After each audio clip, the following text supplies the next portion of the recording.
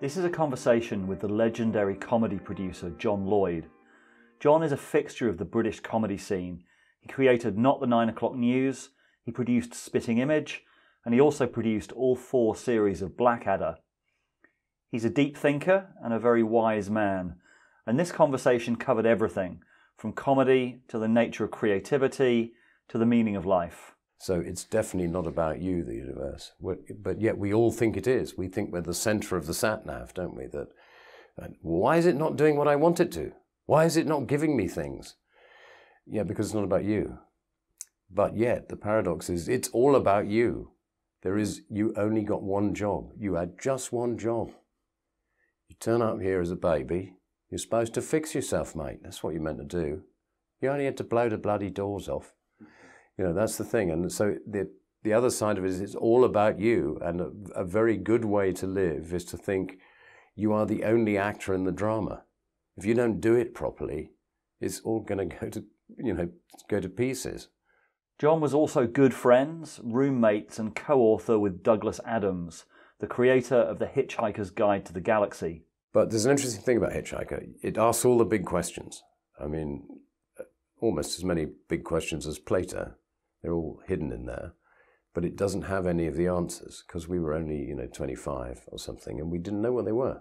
We hadn't studied them, Plato lived to be 80, had plenty of time to think, what are the answers, and came up with a good few of them. So that's the thing. The answer to life, the universe, anything is like, what's the answer to life, the universe, and anything and everything? 42. Why? Because you're asking the wrong question. The answer to the right question, it will be 42, but you haven't asked the right question. So everything, it starts brilliantly, asks the questions, and then ends in a joke. And the question is, had Douglas lived to be my age, would he have discovered the answers?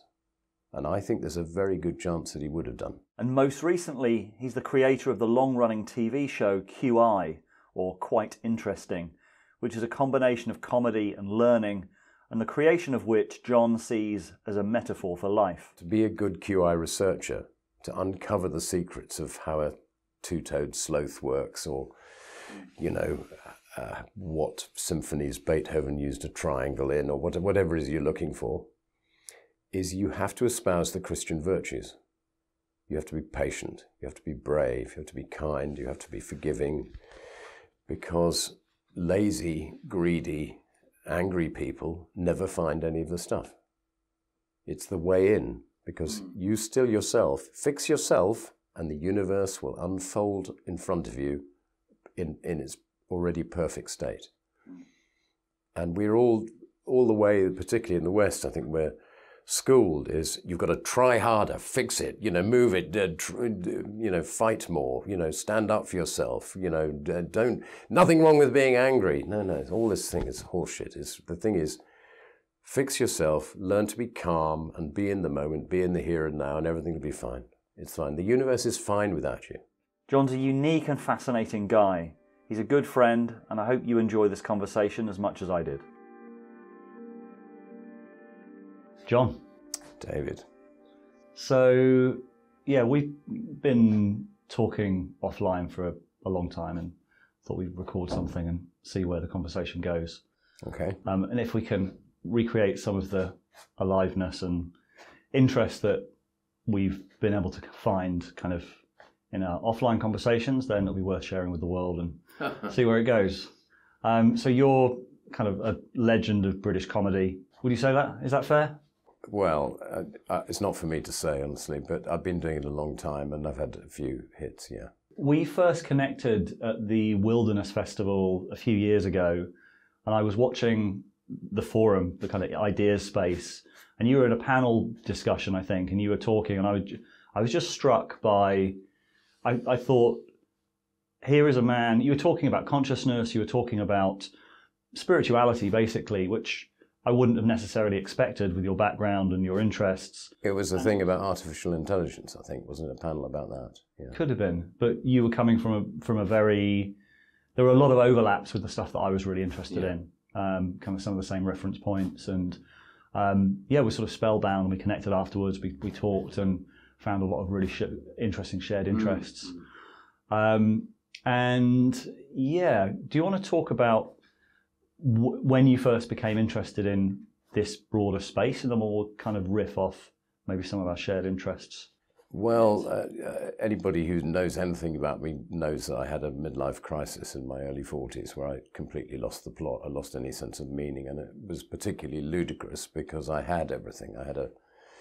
My office at home was covered in awards, and I had plenty of money. I was shooting ads at the time. I had kids. I had a really nice flat in London, a tiny little cottage in the country, you know, and I thought I really was really pissed off to be so angry when I couldn't see what I had to be angry about. A few bad things had gone wrong in work, a few betrayals, that kind of stuff that had been hurtful.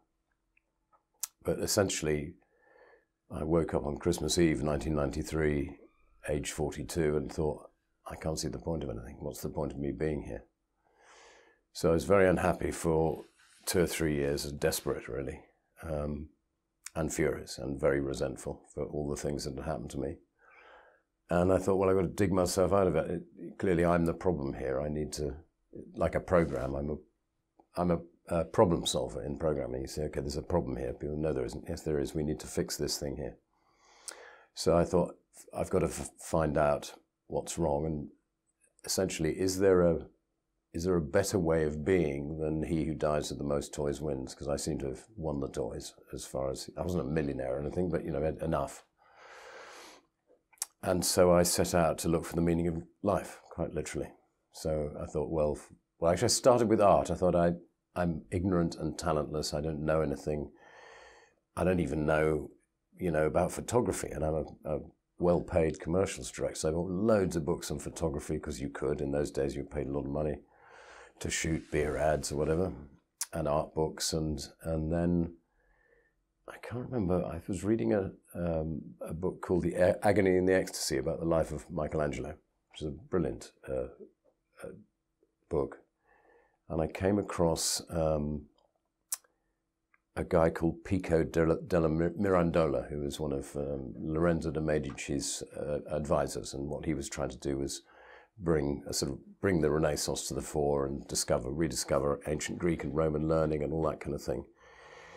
And in the book, it talks about how this tiny little place, Athens, about 150,000 citizens, probably over a period of, you know, a couple of hundred years, discovered everything, you know, from philosophy, coinage, drama, democracy, you name it. There's a list that's ridiculously long. So I thought, I'd never even heard of this. I mean, I knew the Greeks were smart and everything, and, you know, did a bit of Greek at school, but so I went to Foyles in the Charing Cross Road, thinking I know something that these people don't know. I'm pretty smart. And so I went up to the 6th floor, the classics department, and I said to the hippie behind the desk, do you have any books on 5th or 6th century Athens, BC? And he goes, yeah. And he pointed at a wall. There was a wall like 15 feet high and 30 feet long. It was just books on Athens in the 5th and 6th centuries BC. And that was really what started me off, because I thought, in 10 lifetimes I couldn't read all those. That's how ignorant I am about one town in Greece in 200 years. And I knew nothing about it except that it was there. So then the next crisis was, as somebody's always thought they were, I don't think I'm a genius or anything, but, you know, I used to get good grades at school, and I went to Cambridge University. I got a very bad third, but nonetheless, you know, I used to be good at quizzes and things. I thought I read a lot of books. And I had this sudden attack that I didn't know anything at all. I didn't know, how does an atom work? I've never bothered to find out. I was shit at science at school, you know. I know nothing at all. And I remember getting very depressed. I was sitting on a park bench in the wrong end of Fulham High Street by the bridge and looking at a pigeon, thinking, oh my God, look at that thing. I've never looked at a pigeon before in my life, and all the different colours on its head and its little walk and its little beady eyes. You think, this is extraordinary. So then so that ignorance thing, that was a horrible shock to think, you know, you don't know anything. So I got to find out quickly. And I had this really interesting but weird life for about 10 years. So I'd go off around the world shooting lager ads and cheese and, Barclaycard ads and all that kind of thing. And in the evenings, I'd rush home and read Heidegger and, Sartre and Epicurus, didn't matter really, just to find out, who's got the secret? Who's got the way of being which is not delivering for me, because I'm not happy. And I'm obviously also painfully aware that apart from shooting cheese ads, which I was very good at, everything else in my life was completely incompetent. I was a hopeless father because I was so absent. And if I was present, I was often cross and, not a very good husband because I was distracted and self-obsessed. And, as soon as I could, I'd get to my office and open a bottle of scotch and start reading physics or anthropology or archaeology. It didn't matter what it was, just to, so it was a huge adventure for me. And I consider that crisis the best thing that's ever happened to me, because after the first 3 years, which were just misery, I started thinking for myself and reading so widely and connecting things up and asking the questions, why are we here? That was the thing. I didn't want to wake up on my deathbed thinking, so what was that all about? I wanted to be there a long time before, thinking there's a way of living which is optimal, which is good for me and hopefully good for other people as well. So it all stemmed out of a crisis, and it's one of the absolute cornerstones of my philosophy. Disaster is a gift. If you can only look back on your life, as we so often do, 20 years later, you look back and think, oh, thank goodness I was fired from that job. I hated it. So I don't know, even to answer your questions, I just wandered off in a different direction. It was a great journey. And where would you say you've ended up at the end of that? You said you sort of had a 3-year process, and where are you at now with that? Well, we're talking, close on 30 years ago that happened. And I consider myself unbelievably fortunate, and I'm very grateful that I had to go through that process. But as my son Harry says, nobody ever learned anything from being successful. You just, particularly one of the ideas you learn from being successful is you think I'm the best stand-up comedian in the world. I'm the world's finest, whatever, racing driver, painter, builder. And that's very bad for you, because you need to know how ignorant you are. And going back to Athens and Socrates, I don't know if you know the famous story about Socrates and the oracle. Where the oracle said that he was the smartest man in Athens. He was the wisest man in Athens, yeah. Because he knew that he knew nothing. That's right. Mm. So there's a really interesting thing. This is the thing about, it's a very interesting thing when you start thinking for yourself, and it's a privilege to be able to look at everything that people accept. They accept, well, this is obviously true. Everybody knows that. They're called axioms in Greek philosophy, or in mathematics. It's an absolute, this is something nobody can disagree with. That isn't true of anything, unfortunately. Even in mathematics, which is the only human construct, really, where we can say these are definitely right. This is definitely correct. 2 + 2 = 4. We know that. Not in non-Euclidean mathematics, not in the maths that you need to build an atomic bomb, for example, says that parallel lines do meet. But that, by definition, parallel lines don't meet. Oh yeah, but they do in this geometry. And actually, when you think about this, it's always when you find a paradox or something so counterintuitive that it must be wrong that you're on the right path.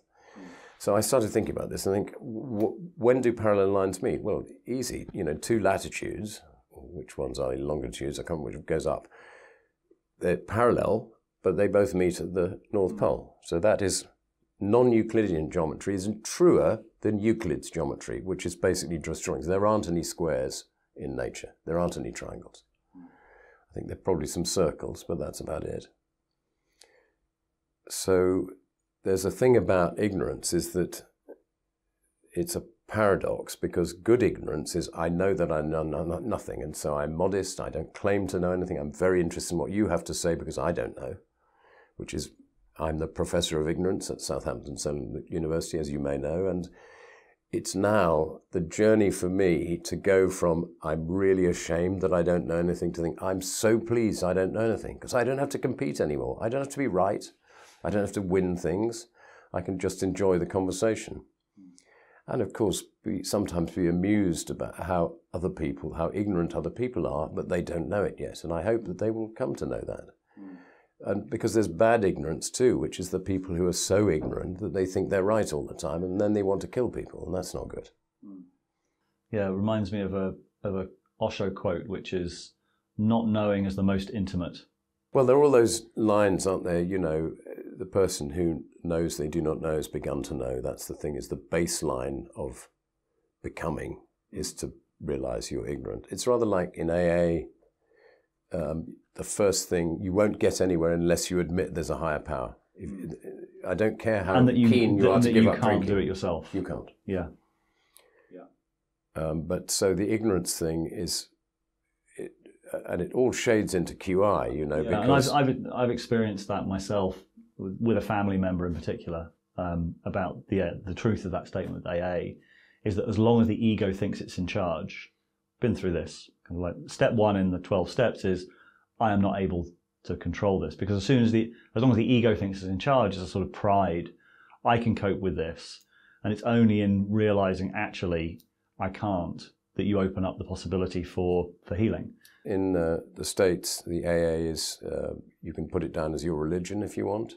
It's considered to be a religious thing. And again, religion's one of those things that gets a bad rap, doesn't it? It's like, oh, because that's the terrorist thing, or it's, there's all the people who believe in fairies and all that stuff. But actually what religion is just simply a way of looking at the world, which is as valid as science, I would say, or comedy is another very good way of looking at the world. Music is an excellent way of interpreting the world. And obviously I specialize in comedy, but because the problem is that science can't or won't refuse. Science either can't or refuses to look at certain questions such as why is there something and not nothing? I know a famous chemist, a professor at Oxford, who I'm not going to name, who got furious about that. He said, I think those questions should be illegal. You can't ask why is there something and not nothing. I said, why not? I just have. It's a perfectly fair question. He says, yeah, but it's not scientific. It's not a scientific question. I said, I don't care. It's an interesting question. And these things about the ego, for example, I didn't know that. I don't know much about AA. I've been to one meeting with a friend because he asked me to go, but I don't know much about it. But egotism is another thing. It's like when I was young and ambitious, you think, that was my idea. I wrote that. I did that. And now I haven't taken a credit for an idea for probably 25 years, maybe 30. You think, because it's another mystery. Nobody knows where ideas come from. I remember doing a thing with Paul Davies, the great Anglo-Australian physicist, who's a genius scientist. And I said to him in one of our meetings, where do ideas come from? He said, I never understand that. When I'm doing the crossword and it just pops into my head, it's amazing, isn't it? Which it is. And the thing is, you get so much farther if you think, these are not my ideas. These ideas, somebody said ideas are like fish floating past, and all that a creative person can take credit for, I think, is effort, is doing it when it's painful and desperate and you don't want to do it and you're not getting it, and you go on beyond the pain barrier, like a marathon runner. There's that barrier and then suddenly you're in the zone. And the other thing is stop thinking that your ideas, they're like you are somehow, I absolutely believe this, that ideas are channeling, you're channeling them from a higher source in the way that, say, my son Harry, who's a musician and a songwriter, like many songwriters who know what they're doing, and he writes very good tunes, he doesn't take credit for writing them. He takes credit for making the effort to sit down when he doesn't want to, and it comes. Noel Gallagher famously said that on Desert Island Discs, there's a man in the sky with a bucket, and he just pours tunes into my head. Mozart said, I've never composed a note, I merely listen to God. And that's what Mozart used to do. He'd go out to dinner, have a few drinks, sit down at the spinet, and it would just pour out of him. He didn't sort of sit down and go, I wonder what comes next. It just comes. And of course, once the ego isn't present, the little guy in your head going, I'm great, I'm amazing, something happens where you become attuned to what is available, the much bigger thing, the sort of superconscious, if you like. But you also get can work the other way, where you may have that creative flow with your, like the famous second album syndrome with music, where you're in that state of flow. For the first album, you become successful, and then the ego comes in. Then you kind of you start believing your own hype. You start believing your own press. That's why the second and album, then that starts becoming that kind of belief structure, or that kind of ego structure that you build up. Then becomes a block for whatever needs to come next. Well, Dire Straits is called that because they were so desperate that they called them. So they had nothing. They weren't going to get anywhere, and because I'm slightly involved in Harry's career in the music business, those stories are legion. There's not a band ever who suddenly was successful overnight. It doesn't happen. Or, people have been at it for 10 years or 20, or they never get there. And so what happens is, it's like with comics, comics, young, angry, gifted, got a story to tell that's really eating them up, and it's coming out direct from the truth of their own life, and it's marvelous.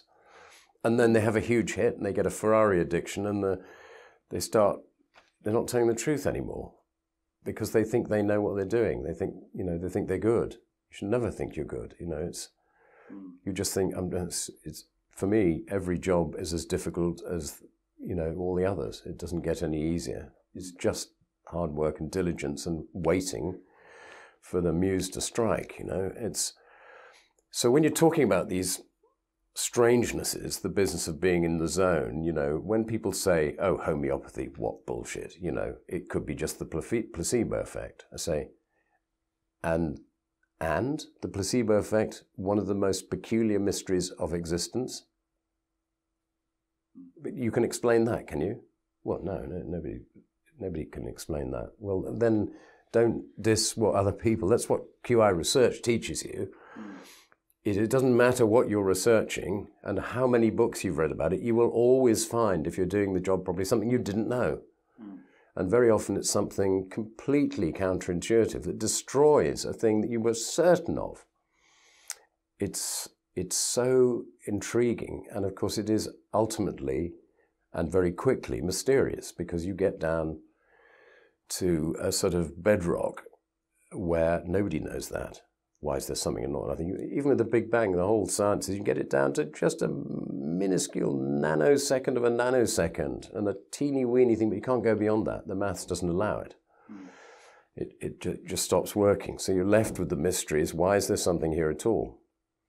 And that is true of anything you can think of. So one of the things I used to amuse me greatly when I started getting interested in things, leaves, okay? When you're a dad and your child comes to you and they say, look, Daddy, a leaf. And you go, for Christ's sake, yeah, a leaf. We've all seen a leaf. We all know what a leaf is. You don't know. Nobody knows what a leaf is. It's the most amazing engine in nature.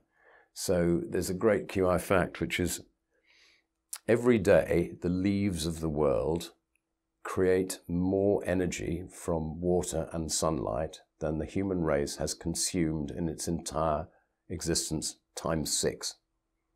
So if you think of all the warships and all the steam engines and all the windmills and the water mills going back, 50,000, 100,000 years, however long you date it back to, leaves are doing 6 times that every day, just leaves. Well, people say, well, that's photosynthesis. Yeah. And how? How did that get there? So these things, first of all, the mystery is at the core of everything. You can't dig, you'll always get to what I call a terminal why. Okay, so it's because, again, sorry to use Harry as an example, but my kids have taught me everything I know, by asking what appear to be damn fool questions, and you think, why? Does God look after burglars? That's a big moral question. I don't know. And so Harry once said to me, it's an old story, but I'm taking him to school. He's about 3, go to nursery school, a little tiny lad. And he says, Dad, who's that guy over there? Which guy? the guy getting into the car. I don't know, Harry's just some guy, I don't know him, he's probably lives in the street. And Harry says, well, why is he getting in the car, Dad? Well, it's probably he's going to work, I think. Why is he going to work, Dad? Well, you know, probably because, well, he has to go to work to earn money, you know, Harry. And Harry says, why do you have to earn money, Dad? Christ almighty. Well, listen, Harry, if you don't earn money, if he doesn't earn money, his wife and children will all die. Do you understand? And he goes, Dad, yes. Why do things want to live? I mean, that is a big question, isn't it, for a 3-year-old? And they all do it. All 3-year-olds ask those kind of questions, and we don't pay attention to them. So, yeah. So the thing is, the business of ignorance and mystery and why strings, the more I go on, the less I know, and it's very comforting. So, because I don't have to know anything. But what is a good thing is if you're living a life which is worth living. That's the thing, and that is, I think, is what we're here for, to try to learn that, how to do it. And is there a paradox in, you're talking about the value of ignorance, but your now kind of business day job is QI, which maybe we should explain for maybe the American viewers who aren't familiar with it, but that's all about knowing, all about finding out. It's not about knowing, it's about, because this is the thing about science. So what is QI? Let's start with that. Okay. Maybe. So QI stands for quite interesting, and it is a game show essentially about interesting information of high-low culture. So it might be about frogs or daffodils or, I don't know, George Washington or atomic physics. It doesn't matter. And the idea behind QI is that everything in the universe, without exception, is interesting if looked at long enough, close enough, or from the right angle. Now, that doesn't chime with our experience of real life, because we know we love football, and I'm very interested in that, and I'm very good at corporate banking, which I do well, but that's it. The other stuff is, I don't do science, I'm not a scientist, I don't know. It's always a shock to me when I say to people, do you know, my wife doesn't know whether the sun goes around the moon or whether it's the earth goes around the, you know. And they, sometimes these sort of 55-year-old senior chief executives go, yeah, I don't know. Well, they probably do know that, actually, but they don't know the difference between a planet and a star, and they don't know the difference between an atom and a molecule, which I didn't know at 42 either. So, fair dues, but we don't. So the thing is, people think they're not ignorant because there are 2 or 3 areas of expertise where they really know, and the other stuff they don't need to know, so that doesn't matter. But what QI does is it shows you that everything you thought you knew, or nearly all of it, is not true, or only partly true. But, of course, it changes over time. There's a very interesting book called The Half-Life of Facts, written by a guy, I think, at Stanford University, which is like an, you know, atomic radioactive materials decay, and that's the number of times it takes the time it takes to decay half the amount is called the half-life. So medical students, for example, now are taught that within, I think it's 10 years, half of the things you learn will be outdated. So that's the half-life of medicine is 10 years. Or is it 5 years? I don't know. But And so in all these, it's true of all sciences except maths, which basically has a very, very long half-life. We very, very rarely find that something that was proven or thought to be proven is no longer true. But in physics and in genetics and in anthropology, it's changing every single day, you know. When I started QI when it started, 2002, something like that, there were 4,300 and something species of frogs in the world. They've now discovered, I think, nearly twice that. Just the frogs. So there's a lot of, everything's changing all the time. So QI is not about the right answer, it's about the most interesting answer and the truest answer we can find for the time being, really. And you're sort of almost framing it as a spiritual pursuit. Like, there is something I really find, like, when I'm tuned in, or when I'm feeling kind of in a good place, I'm interested in lots of different things. And when I'm not, I'm very limited in my interest. It's sort of like very few things that kind of, and that's what happens with depression. That's what happens with I was depressed for many years. I didn't take meds because I thought I was correct. I was depressed because I'd been very badly treated and I was right. I was absolutely certain it was everybody else's fault. And it's only when you start thinking, well, it might be something to do with you. Because depression, not to because I've been there and I can say how dreadful it is and how much one suffers, but it's a form of, it's a form of egotistical Ferris wheel. You go round and round and round, and all people who are depressed never want to go out, so they don't have any contact with people, so the thing becomes more and more toxic. In physics, the principle is entropy disorder tends to increase in a closed system. That's law one of the universe. I think it's the second law of thermodynamics.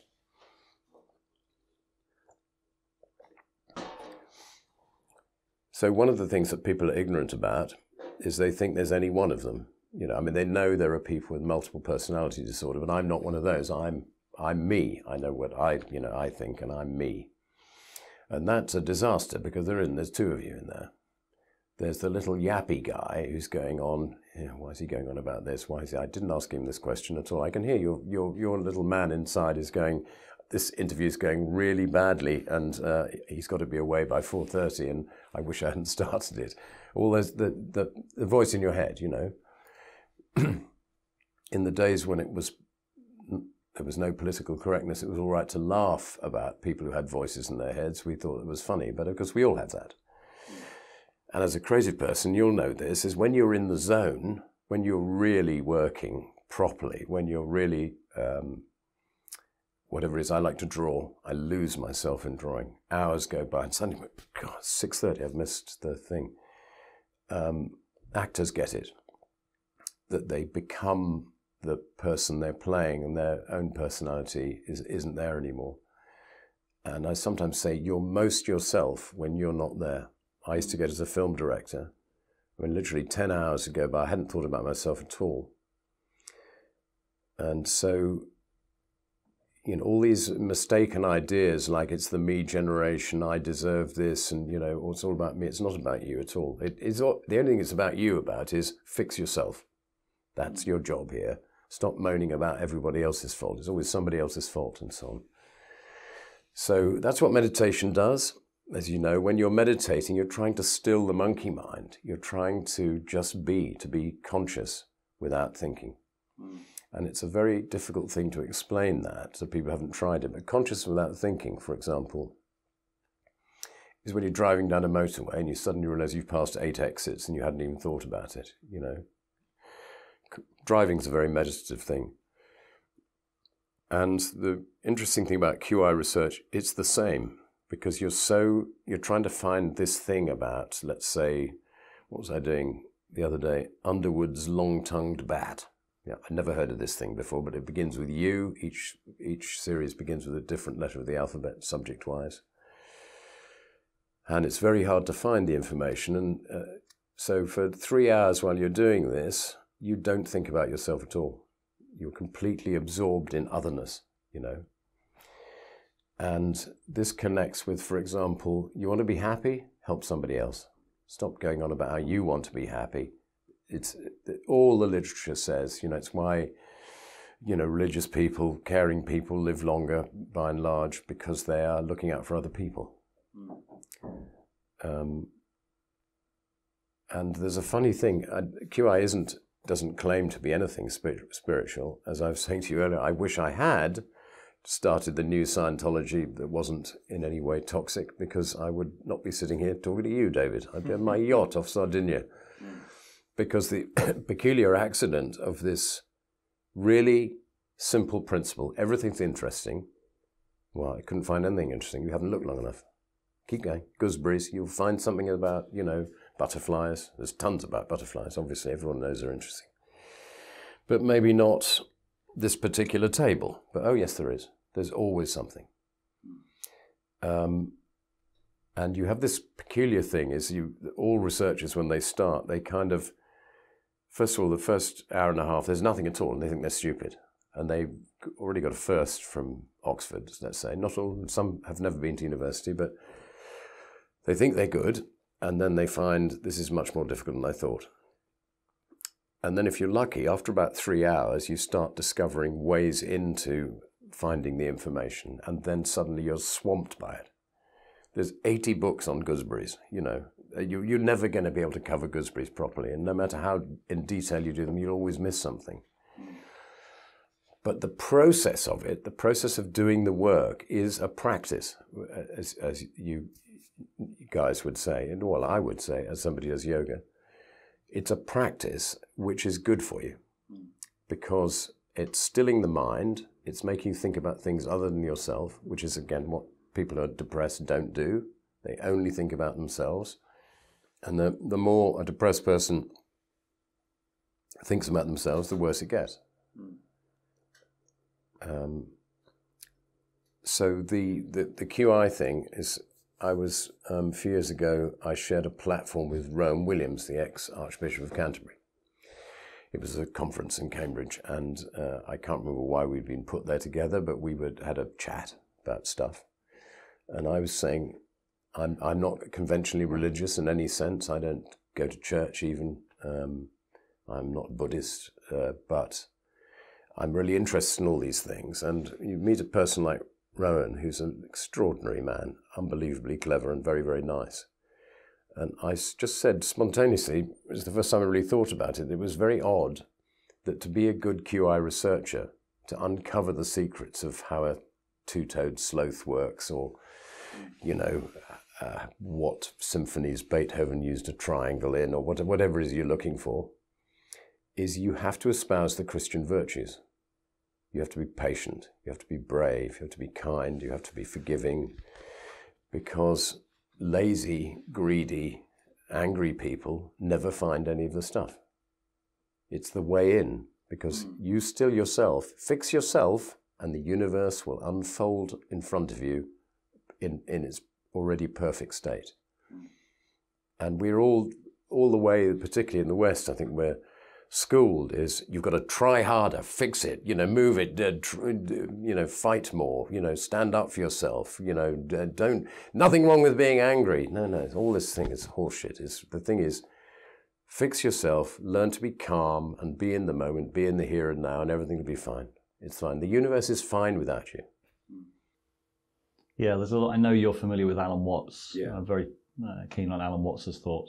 One thing that came up as you were speaking as well about, I love the paradox of we're more ourselves the less we think about ourselves. Yeah. And it reminds me a little bit of G.K. Chesterton's famous quote, "The reason angels can fly is that they take themselves so lightly." Along with many other great G.K. Chesterton quotes, but I love that idea. But in a way, there's maybe something as well about if one goes into anything far enough, one ends up in the same kind of place. That there's a dimension, there's a spiritual dimension even to a game show like QI. I think that's true. One of the central paradoxes of existence is there one thing or many things, and the answer is both or neither. That's the core to me. That's me talking. And neither, or neither. Neither and or. Both and or neither, probably. I had a great friend who is an architect, a great friend of Douglas Adams as well, who died tragically of a heart attack at 40. Ricky and I used to talk all the time about how similar it is putting a building up and making a television program. The basic principles are the same. Somebody once said, all the great aphorists, the writers of maxims throughout history, all sound as if they knew each other rather well. Because a maxim from Plato or Lichtenberg or, Oscar Wilde or Alan Bennett is... You mentioned Douglas Adams, yeah. And obviously he was a very good friend of yours, the author of Hitchhiker's Guide to the Galaxy, which is probably one of the most influential books on the kind of the big questions of the meaning of life, the answer to the meaning of life, obviously being 42. And yeah, I'd love to hear a little bit about, because you also co-wrote a book together, The Meaning of Life.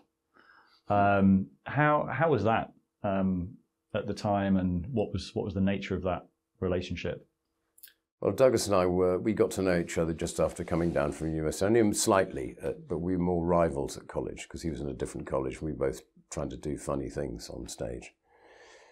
But we got to be very good friends when he came down, and we had the most amazing few years. We used to write a lot together and talk a lot together and go to Tootsie's, the hamburger joint, and have too much wine and talk about life and the universe and all that kind of stuff. And he was never, Douglas is a genius, but like many geniuses, not particularly competent at normal things, you know. And so he got really stuck. His career wasn't really going anywhere. I was doing quite well as a radio producer. And he was thinking of quitting, actually, the week before he got the commission for Hitchhiker's Guide to the Galaxy, the pilot. And he was going to become a shipbroker in Hong Kong. He'd had enough. It's not going to work. Which is another great principle, is always go the distance. Don't give up too soon. That's definitely a thing that we're not really taught at school. Anyway, he got the commission. He was a very slow writer. He got stuck after 4 episodes and asked me if I'd help, so I did. Because just for maybe people who are familiar with the books, The Hitchhiker's Guide was actually it was a BBC radio series. Yeah, six shows. He got stuck just after finishing the 4th one, and so as we were best friends and we'd shared houses and flats together, and it was a pleasure. So we knocked that off in a few weeks. It was great. And then, to everyone's astonishment, the series became a massive hit, just overnight. It was literally an overnight hit. Well, he put in 5 years' work to make it that good. And then lots of publishers were after us. And then after the 6th publisher had taken us out to lunch, Douglas wrote me a note and fired me, basically. But, it's fine. It's great. Since then, I was very unhappy at the time. But since then, best thing that ever happened to me, because it kick-started me into thinking I've got to do things for myself. But there's an interesting thing about Hitchhiker. It asks all the big questions. I mean, almost as many big questions as Plato. They're all hidden in there. But it doesn't have any of the answers, because we were only, 25 or something, and we didn't know what they were. We hadn't studied them, Plato lived to be 80, had plenty of time to think, what are the answers, and came up with a good few of them.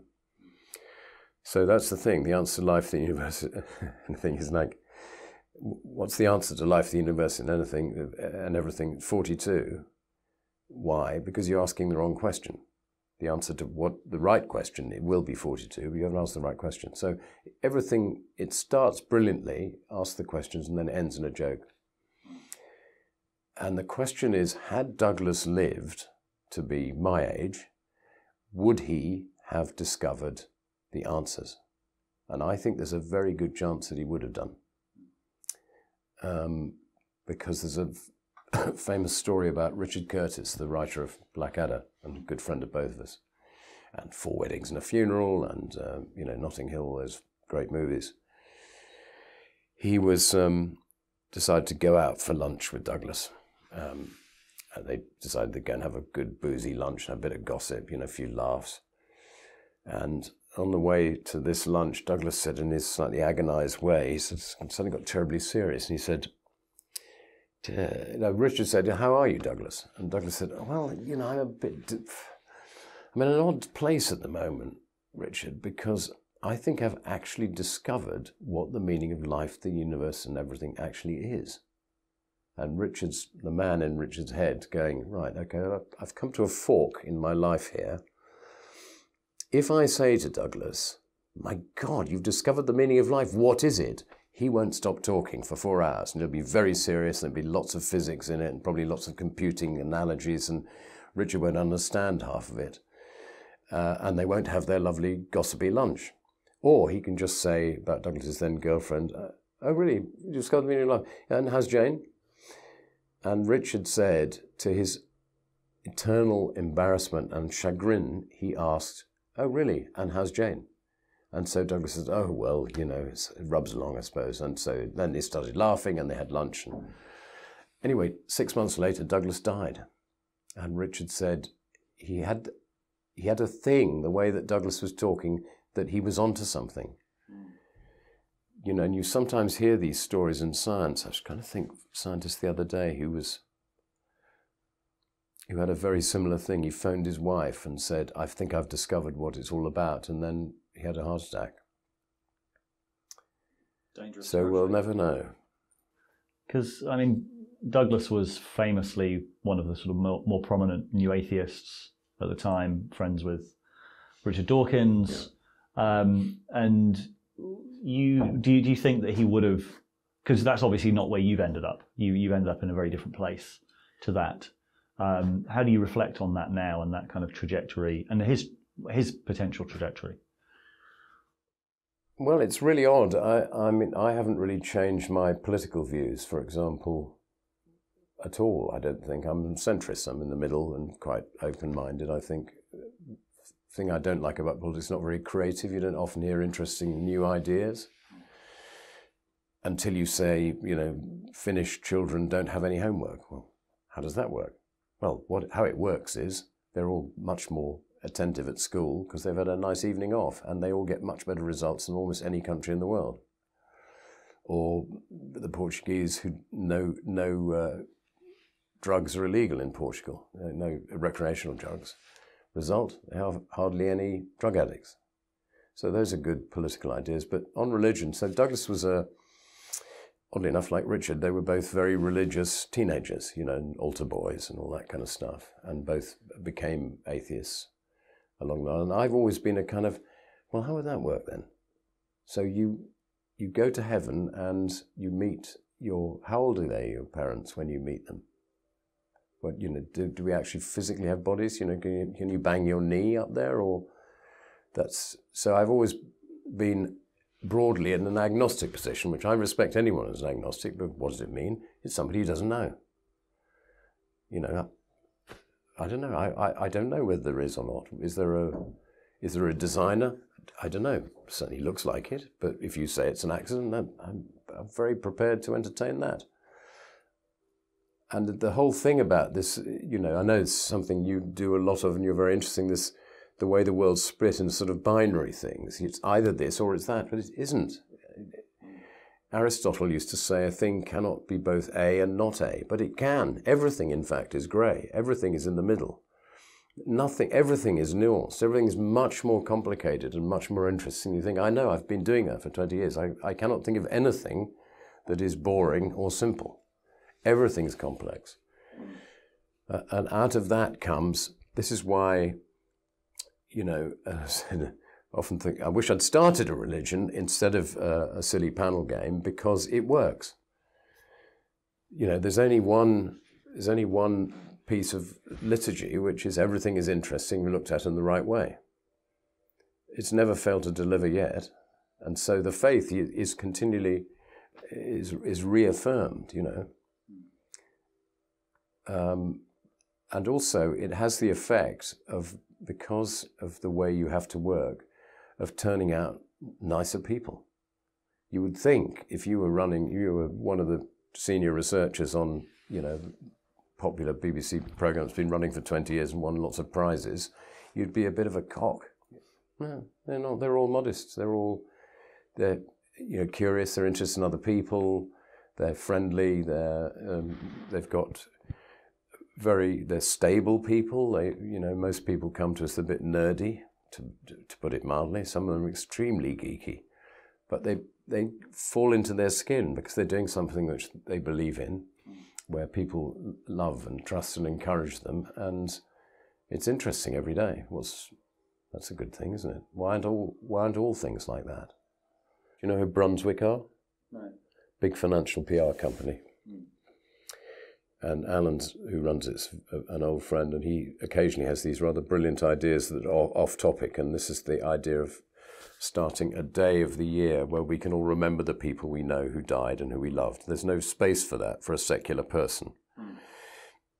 For a religious person, you go to the church and light a candle or you lay a wreath, but if you're a secular person, it's such a shame as you spool through your phone all these names. Oh my God, he's dead, she's dead, this is terrible. I haven't thought about them for 2 years. So it's rather nice. And so you heard of the temple at Burning Man? No. So, you know Burning Man? Yeah, the festival. Festival in the desert. there's two major ceremonies at Burning Man. There's the burning of the man on the Saturday, and there's also something they call the temple, which is a kind of secular. So it's a big structure, and during the week, everyone goes there and they take mementos of people who've died or write the names of people who've died into the temple, and you get kind of these really elaborate kind of tributes. And then on the Sunday, they burn the temple. And it's, I'm actually quite touched even thinking about it now. Like it's an extraordinary feeling being in there and seeing everyone. Like the feeling is so kind of respectful. It's sacred. There's no, it's secular. Like there's no kind of religious denomination, but it's such a touching experience going there, being there, writing someone's name, and then when on the Saturday when the man burns, it's a real sort of raucous carnival Dionysian atmosphere. But then when on the Sunday when they burn the temple, vast crowd, and you could hear a pin drop. It's just an extraordinary ritual that they've managed to crack something for a kind of secular audience. When you mention words like sacred, that one of the things that are inadequate about contemporary ways to express ourselves is words for things like that. Sacred, religion, spirituality, all those things will frighten a lot of people off, because it just sounds like what people would consider bullshit, or it's fairy stuff or whatever. But actually, surely everyone's had a meaningful experience, where you think this is an epiphany, something's happened here, a sunset, or an amazing relationship, or something with a child, or where you think I've entered a different level of consciousness, which is correct, if you like. This is more correct than the whingy, moany person that I normally have to live with. And you get into you're back in the zone. And these terminologies are hopeless. Even God, when you say, do I believe in God? What do you mean? Tell me what you mean by God. Define God, and I'll tell you whether I do or not. But one thing I can say is what I don't believe in is materialist nothing. There's nothing here. Sometimes you hear people say, there's nothing here except atoms and genes. What do you mean, except? An atom? You think that's nothing? A hydrogen atom is the simplest thing in the universe and the most abundant thing in the universe. And the structure of a hydrogen atom is extraordinary. I don't know if you know this, but somebody worked out through spectrographic analysis, a hydrogen atom has, I forget how many frequencies, I think it's 100 frequencies, something like that. So it's more complicated, one hydrogen atom, than a grand piano. And we think of atoms, genes, and they still don't understand how many genes are in the human genome. Did you know that? They just don't, nobody does anything. We're told in the papers that the scientists will sort out. So I thought it was about 30,000. It's less than that, I think. When I started being interested in this 20 years ago, they assumed, obviously, that humans, being superior, would have more genes than other things. So they reckoned about 100,000 in the genome. They've revised it downwards every year since, and it's now just over 20, I think. But they still haven't agreed on what the genes are. Yeah. But they can say for certain that rice has 33,000 genes, which is definitely more than we have. And ferns, forget the famous fern. There's one fern that's got, we've got 46 chromosomes, and this particular fern, the southern adder's tongue fern, has 1,400 and something chromosomes. I mean, what is going on with a fern? Well, are you familiar with James Zafanu? Yeah. Yeah, he wrote an amazing book called Why Us, where he went into this. He took on the kind of reductionist idea of genetics and neuroscience and basically said, we've completely misunderstood. Like, we cannot explain the complexity of humanity through genes. And that's based on a kind of materialist idea of like, well, it must be particular building blocks that are making us what we are. But the more we understand about genes, the more we realize that that's not how it's working. Like there's a much more complex picture where they're interrelated in many different ways. It's not it doesn't fit into that sort of very atomistic paradigm. And the same with neuroscience. We're actually realizing. Yeah, well, it's they always, when you make a great step forward, I'm a great believer in inversion. Turn a thing upside down. Oh, okay. In problem solving, that often works very well. And this is the thing, the core problem with modern science, and indeed cosmology, is that we're looking at it upside down. So consciousness is not, in fact, an emergent property of the brain or the mind, wherever that resides. It's the other way up. So everything in the universe stems from consciousness. Consciousness in some way is the one thing that there is, the one thing, in fact, the only thing we can say we definitely know is so. You could easily be a hologram or a matrix. I could be dreaming, I could be drunk, but I know I'm conscious. I know I'm here, as in Descartes. I think, therefore I am. I know that's the only thing I can say is certain. Even this could be, I could be in some amazing new piece of technology where I can feel things. So once you say that's why, and that's where ideas come from. Why, when you're in the zone, do you work better? Why do you achieve more? Because it's not about you, it's about consciousness, and that's the entirety of everything. And yet it's only one thing, and it's nowhere. It doesn't now here. It's not a place, it's not a thing, it doesn't weigh anything. It's just, there's a great QI fact that present internet weighs about as much as a small banana. And consciousness is even more gossamery than that. And when you flip it upside down, I think it explains a lot of things. So how do you explain that? The internet, as in all of the electrons that make up the internet? I guess, yeah. A banana's worth. And it's also very interesting. I've held these views for about 25 years, that consciousness is the ground of being, and I read it in a book, somebody's biography, before I realized it's a core principle of Hinduism. Right. But it's helped me an enormous amount, and it's all coming back to, this is the thing now, isn't it? So you've got panpsychism, you've got cosmopsychism. Pantheism. Yeah, you've got the... Panentheism. Yeah, do you know Bernardo Kastrup? Have you come across him? We've had him on. He's very interesting. And the thing is, what's his book called? It's not called Materialism is Bullshit, but something, Materialism is Baloney, isn't it? Or something like that. Something like that. So Bernardo Kastrup is a fascinating character because he's a scientist at CERN, the particle accelerator. So in a way, he's like part of the high priest of the biggest scientific experiment ever created, but he's an idealist. He believes fundamentally that mind is the only thing that exists. Like Plato, and so do I. And I think, and there's a string of scientists all through history that have thought the same thing. Arthur Eddington used to say that. And in fact, it's very, very common among physicists. The overlaps between the 20s physicists and like Niels Bohr, David Bohm, I think was a little bit after that. But the overlaps, and Heisenberg, and the overlaps between the 20s originators and pioneers and sort of a kind of mysticism, because what they realized is when they tried to measure the smallest thing, they realized they were in relation with it. There was not it kind of challenge the paradigm that it's out there and can be measured, and realize, oh no, we're in relation with it. We're changing it by measuring it. There is a kind of unity that we're picking up that should have challenged the kind of. Well, it's fascinating you say that, because I totally get that.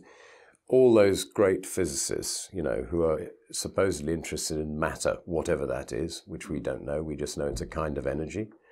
So this is very reminiscent of Ian McGilchrist's new book.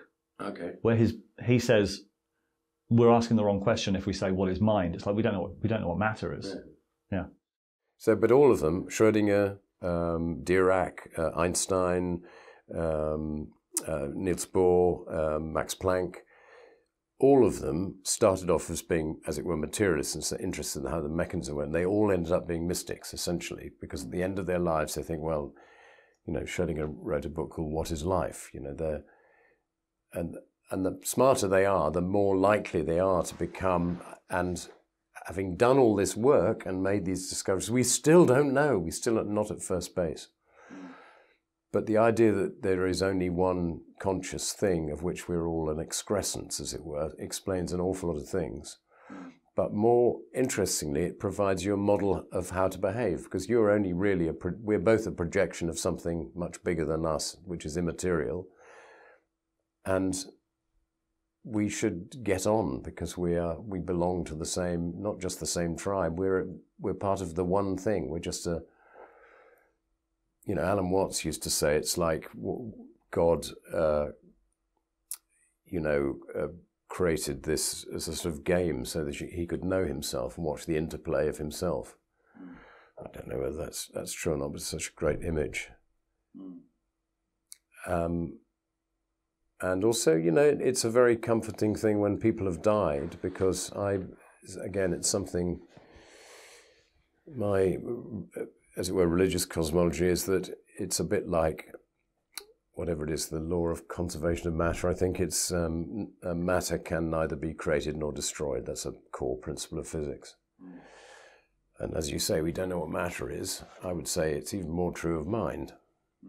Mind cannot be created or destroyed. It's always there. It's just, with matter, you can't destroy anything material. You can only make it change state. So you can destroy a piece of material, but the atoms will still be there, or the electrons, or the ions, or whatever. And similarly, so the mind is always going to be there. There's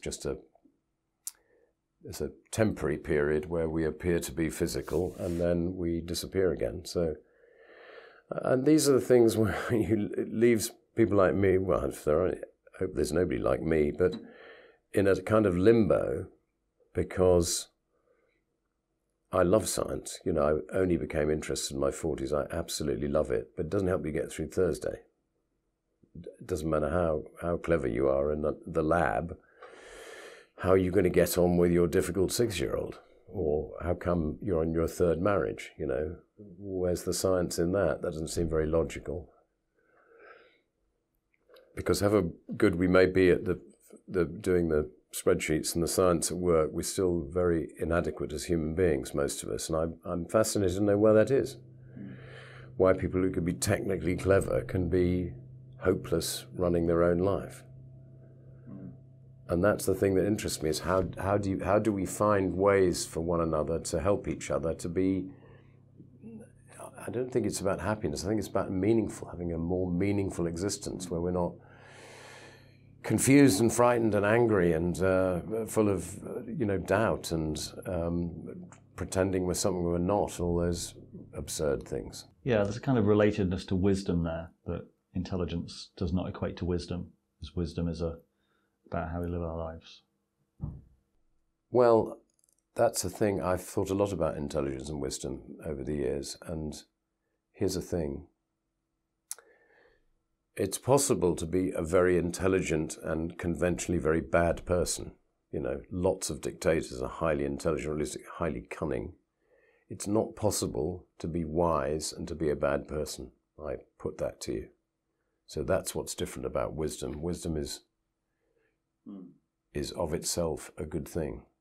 And intelligence can be put to all sorts of horrific uses. And again, it's something that I used to really value, that I've got a high IQ, or I don't know how high. They wouldn't tell me at school. I was the only kid in the school. They wouldn't tell me what my IQ was. So it's either very low or it's very high. And you sort of think, intelligence, it isn't. Intelligence is just something that you're given to start with. It's like saying, I'm very tall, and therefore you can't take credit for being tall, or for being naturally athletic or having big hands or anything. Same with intelligence. But wisdom takes effort. And if you find wisdom, it's probably been, absolute agony for a long, long time, and that's fine. But of course, wise people don't take credit for that either. They go, how lucky am I that I know a few things that I can help other people with. I long for the day, David. I wonder if you might talk a bit about your sort of experience in the comedy world. Like, what? Sure. Do you think that that comedy is related to any of these ideas? Is comedy a spiritual practice, I guess, is the question I'm reaching for. I mean, again, I don't espouse that vocabulary. I'm not going to say that, you know, somebody said to me the other day, we had an Aussie friend to stay, he said, "You're a very spiritual person." What?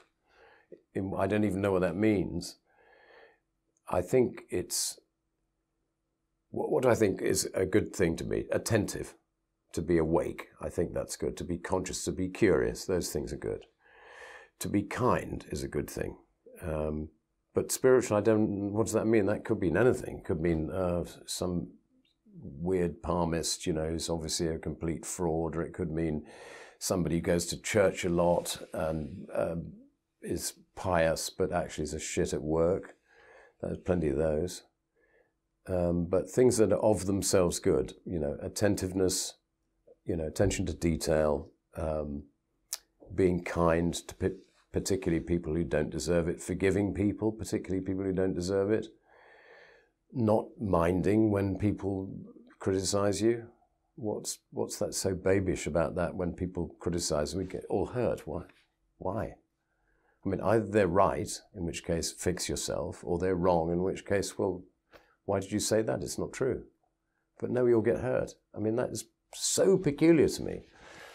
You know, as a father of three, you know, you see it in small children all the time, and you think that's just being a baby, that's ridiculous. But you're still going on now. People of my age are still going, you know, they're getting affronted. You've punctured my dignity. How dare you say that to me? Do you know who I am? And all that. That is not good, and it is not wise, and it's not even intelligent. It's just pathetic. And that's the thing. That's why I say we need a new vocabulary for how do we express what is worth doing? What is a meaningful life? What is a pointful life? And with comedy, you know, so I am the professor of ignorance because I refuse to accept several offers of a professor of comedy at various universities because I still don't know how it works. So don't ask me. I know what's not funny, and I know that's funny, but how you get, and I know how to help people get from one to the other, but why this is funny, I have no idea. And it's as big a question as why is there something and not nothing? Which is why it's not an irrelevant question to ask why is there something and not nothing, because these things, I call them the ordinary mysteries. They're the things that are most present with, but about which we know nothing. So consciousness, laughter, music, art. There's absolutely strings, so I can never remember them all, but they're all the things that we completely take for granted, love, are completely not understood. So comedy, when I left university, I was such a bad lawyer that I thought, I don't want to do this, but in any case, I won't be any good at it. So I'm going to give myself a year and see if I can make it in comedy in some way as a performer or writer. And I was a little bit ashamed to begin with because all my other friends are, you know, doctors and, you know, bankers and lawyers and all that, were proper jobs, and they all started to have, you know, nice cars. And I thought, I'm just arsing around, having fun. I'm doing what I used to do for fun, you know, on Saturdays, trying to make people laugh. But over time, you think, apart from being a doctor, making people laugh for a living, I think it's a very good thing to do. It's a do no harm thing, like doctors, you know, say in the Hippocratic Oath. It's just objectively good. If you can make a lot of people laugh a lot, that's a good thing. And so in that sense, rather than say, are you spiritual? I say, you know, are you on the right path? Let's say, so I'm pretty interested in Taoism. And Taoism is not at all moralistic. It says basically there is the Tao, consciousness. There is the inalienable, what do they call it in ancient Greece? What did Heraclitus call it? Irreducible? It's two syllables. Anyway, it's a very old idea. There's this one thing, the principle of the universe, that is not made of anything but is eternally there, the eternal Tao. Okay, so let's say it's that, and then the Tao became one, and one became two, and the 2 became 3, and 3 became the 10,000 things. So out of nothing, you have everything, essentially. That's the first verse. And the Tao doesn't say, if you do this, you'll go to hell. If you do this, you'll go to heaven. It goes, what the enlightened man does this. If you do this, it's a bit like cooking a small fish. This will happen. If you do that, then this will happen. It says, it's much more like a workshop manual. Instead of advising things, to stay on the path, in other words, to lead an optimal, useful, meaningful life for you and all those around you. These are the things how the sage is sometimes called, or the enlightened person, or whatever. This is how they behave. So that's the thing. That's why I can't really belong to a religion, because you can see in all religions, there are wonderful people and there are terrible people, and there are lots of people in the middle. The religion's got nothing to do with it. It's about, this is, it's you and me is what counts. And religions tend, in terms of public religions, they tend to be all about how you behave in terms of what you wear, whether you sing or not, what you ritual, that kind of thing. Whereas if in things like Taoism or Stoic philosophy, for example, it's much more about, how about trying it like this? I think it'll go better for you if you are kind to people all the time. Why? Because the nicer you are to people, you'll find they'll be nice back. I can sign up to that kind of, spiritual belief, but it doesn't sound like spirituality, does it? It sounds like more like, carpentry. It's like, and that's my, again, I don't have a religion, but if I did, it would be stuff like that. It's simple. Why be altruistic? Well, because you'll help a lot of people out who are in trouble, and you'll feel great about it. And you do hear militant atheists saying, you see, I told you it's just a form of selfishness. No. It's being in harmony with the structure of the universe of which we're not aware. Is be kind, you'll find things will go well. It might take a few years as the universe tries to beat you up for breaking the rules and behaving like a good person. Yes, I'm someone who worked in the media for quite a long time and got kind of really interested in what are the pressure points for kind of feeling the domination of kind of the new atheist, kind of rationalist, reductionist thing that we've both been talking about, both been thinking about, and feeling like it's such a limited worldview and there's so much more interesting ways of looking at the world, and kind of feeling that cultural stranglehold, certain programs wouldn't get commissioned because they would be kind of shot down by the Dawkins types, and then gradually getting a sense that kind of space was opening up a little bit more. There's a more openness to religious themes. There was more openness to spirituality, for want of a better word. Where do you sense that the kind of the cultural conversation is at the moment? Do you sort of sense that things are shifting? Yes, I think we're on the cusp of a paradigm shift, and I think unless we are, we're all doomed. If we go along the materialist line, you can see that's why we have climate change, because people want more stuff. They want the economies to grow. People want more things. And that's what happened to me in my crisis. I realized that I had all the things and I needed to go on a different path now. So if I have a religion to sign up to, it's immaterialism. So I'm an immaterialist. I think the things that aren't made of things are more important than the things that are made of things. So love, comedy, art, those things, being in the zone, meditation, consciousness, these things, they are what is, and all the other stuff is, I'm with the Hindus, and this is Maya, the great illusion. We are in the matrix. We are in a massively technically well-made but insane movie that doesn't make any sense. And who hasn't felt that? My life doesn't make any sense. Why did this happen? Every time you go to a funeral, why them? Why this? And it's because this is the drama in which we find ourselves, in which the paradox is, it's not about you, kid. You are nothing. When you've ever flown in a plane, you see, as you take off from Heathrow, the houses get smaller and smaller, and in every one of those now little tiny dice is a family with feelings and lives and tragedies and comedies going on all the time. So it's definitely not about you, the universe. But yet we all think it is. We think we're the center of the sat-nav, don't we? That why is it not doing what I want it to? Why is it not giving me things? Yeah, because it's not about you. But yet the paradox is it's all about you. You only got one job. You had just one job. You turn up here as a baby. You're supposed to fix yourself, mate. That's what you're meant to do. You only had to blow the bloody doors off. You know, that's the thing. And so the other side of it is it's all about you. And a very good way to live is to think you are the only actor in the drama. If you don't do it properly, it's all going to go to pieces.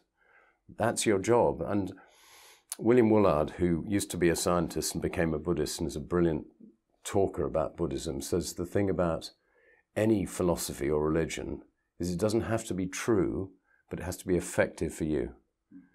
And so that works for me is like I've discovered by dint of QI research is that if a frog or a pigeon or a grain of barley is that interesting, a person's many times more interesting. So one of the great pleasures of my life is to talk to everybody. People at bus stops, people in shops, taxi drivers. And I have these fantastic conversations that sometimes last, an hour. Often cab driver will turn the meter off and say, and we'll keep talking because it's so great when you make that human connection. And what happens when you're talking to somebody else in that depth? You're in the zone. You forget you. You forget about you. You're so busy relating and empathizing with the other person. And very often the most delightful thing is when that person is politically completely opposed to you or voted the other way in Brexit, and you find that there's still a human being, who can talk passionately about their daughter's amazing ballet or, rugby games or something. And that's what we should be doing. And it's in a way, because, in my crisis, I read all the books about enlightenment. Oh my goodness, I wanted to be enlightened. It's just such a waste of time wanting to be enlightened. It's like wanting to be happy. The thing is, it's be here now and try and be a better person. It's that simple, honestly. Be nice. That's an extraordinarily effective thing. Be nice and do something which you really care about. And that's enough, really. All the kitchen extensions and the yachts and all that caboodle is completely irrelevant because we only, again, whether we only get one go or we're going to come back many thousands of times reincarnated to something else, it's irrelevant. I mean, one of my sort of mantras is we have many lives, but only this one counts. So it's irrelevant because you won't remember, who you were in your last incarnation, or you won't know who's you're going to be. So there is only now. I mean, these things that are now count as mystical baloney, or that awful word pseudoscience. Everything's pseudoscience until somebody proves that it works. Or rather, as we know, science doesn't prove anything; it only tries to disprove things, and the things that it cannot disprove, is what we call science. I mean, for example, one thing that obsesses me is telepathy. So I'm a little bit telepathic, and I know this because there's an internet site called GotSci, run by a brilliant guy in California. All the evidence is there is telepathy. They've done loads of studies on it. There's just no doubt about it. But science doesn't know how to deal with it because it's not a thing. The communications method, how can one mind understand another? Well, that's what we thought about radio waves before they work them out. They will work it out. They will work out what's going on. And again, it's an immaterialist thing. Telepathy is, why, just because it hasn't, it hasn't got into the scientific literature where it's not in nature or something, why do you have to rule out something just because it hasn't been disproven or proven or whatever? So yeah, the shift, because the crucial thing is everybody in the world forever has spent most of their lives looking for whose fault it is. Who did this? It's them over there. It's the people who live the other side of the mountain, or it's the Nazis, or it's the, the terrorists, whatever. And we think all of us in our lives are trying to change something very small, whether it's painting a door because it's your job to, or whether it's, you know, trying to change world politics. It's all kind of futile. The only thing that needs to be changed is human nature, which is extraordinarily enduring. You know, empires come and go, and the same people run them. You know, the same flawed, angry, you know, again, this binary thing that I so interested in, we are binary as a species. There's the little yappy person who is all the trouble, and there's the big, open, creative, calm thing that's connected to something much larger than us, the consciousness thing. And that's what we need to do. More of that and less of the materialist stuff. John, it's always a pleasure. And yeah, thank you so much.